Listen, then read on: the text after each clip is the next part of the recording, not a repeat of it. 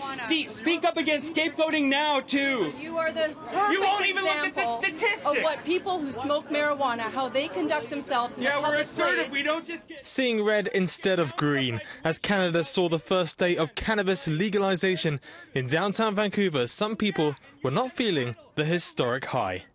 We didn't ask for a monopoly.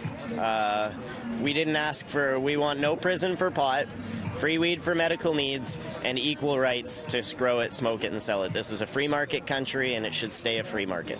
This is way too far, way too fast as a law. It's going to allow these edibles and concentrates, and it's not a good thing. Robson Square played host to pro and anti-weed demonstrators.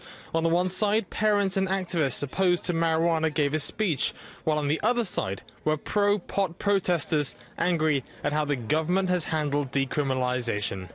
It's certainly upsetting. I think anything that is legal has the perception of being safe and okay. So that part of it, certainly as a mother, does concern me. My most important concern, though, is protecting her from the secondhand smoke of it. I don't think this is going to lead to anything good in Canada. We need to go a lot slower, and I think the government should be called on this, that if we see use go up, if we see drug driving go up, if we see psychosis and schizophrenia go up in 5 years, the government has a responsibility to reverse this policy. I would like to see decriminalization of cannabis, which means no punishments for cannabis, no prison for plants, no putting people in jail for growing in their gardens or whatever. If it's legal, it should be not criminal anymore.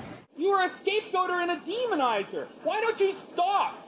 But it wasn't on the steps that protesters were getting heated. It was down in the crowds. He has a platform, and he should use it responsibly. If he's going to say marijuana kills... You want to hear the truth? Yes, I do. Okay, why don't you listen then and quit interrupting? Exactly. I've been a professional drug researcher for years. This is entirely incorrect. After some serious heckling from the crowd, the anti-marijuana group has dissipated behind me and broken up into small groups where people are still debating. No matter which way you look at it, marijuana legalization is still a very hot topic here in Vancouver. In fact, the only people who seem relaxed and enjoying themselves are the guys over here in the tent smoking up. Officials in government and law enforcement have admitted there's a lot they'll have to figure out as they go along. But in the meantime, folks on both sides of the square should take a moment, catch their breath, and enjoy today's marijuana milestone. In Vancouver, Walsh, City News.